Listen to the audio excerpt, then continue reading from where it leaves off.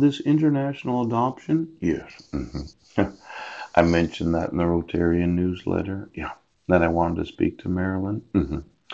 Now, it's an international adoption involving the nation of Haiti. Yeah. The adopted daughter from Haiti. Yeah. Where you disclose to the world that your daughter's adopted. Yeah. And then you used a picture of my sister, Susan Bowers, as being Marilyn Van Proy. Why don't you get me the international adoption agreements with every nation of the world and all the children that have been adopted from any nation of the world? Yes. And then just do a quick Google search for their names and find out how many of them. Well, it's going to be a little bigger than it was yesterday. See, I think a person has the right to not have the world know that they're adopted.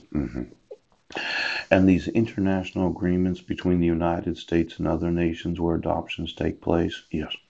For a father, yes, of an adoptee, yes, to use a picture of my sister as the mother of the adoptee, yes, and then publicize it so that it's public knowledge, yeah.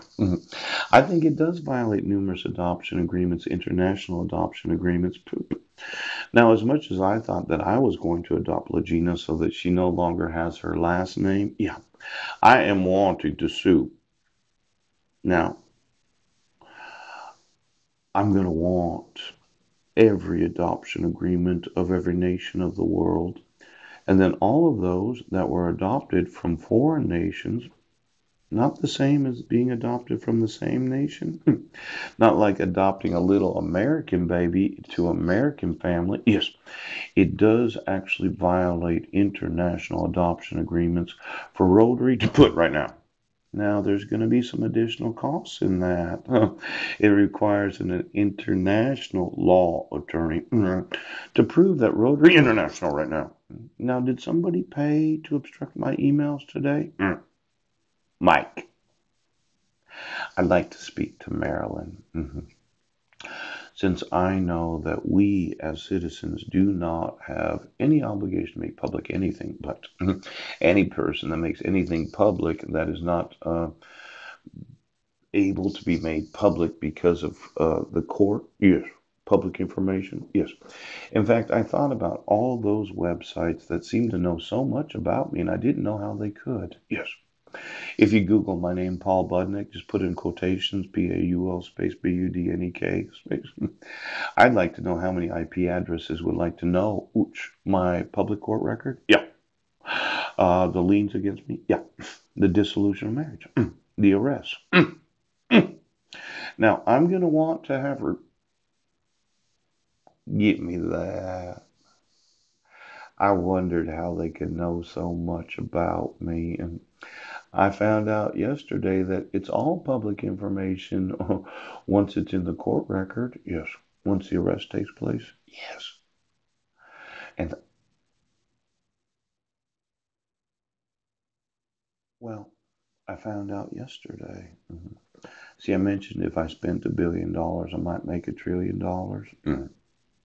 I think there's a lot of corrupt judges out there. And if you're having erectile dysfunction, you might want to walk more. But of course, in jail, they let you out of jail once a week to walk around the yard for about an hour. It does cause penile erection dysfunction. You spend a lot of time in jail. It's difficult to walk 10,000 steps a day while in jail or in prison. Now, I've never went to prison before, and I don't know how much they allow you to walk. But let's say you went to prison for 10 years and you walk out and all of a sudden your dick doesn't work. Oops, your penis doesn't work. It could be that going to jail and going to prison does cause erectile dysfunction. And as much as I wouldn't want to sue Clallam County for my lack of erection, yes, those 27 days I wasn't able to walk. You're to blame for me not getting an erection because I wasn't able to walk 10,000 steps a day. Yes. Now, why don't we look at right now the effect of erectile dysfunction on those that are incarcerated because of not allowing them to walk? Ooh. When in a jail cell, and I have seen those that walk around and around and around so they can sleep at night. Yes. Not a lot to do in jail, is there?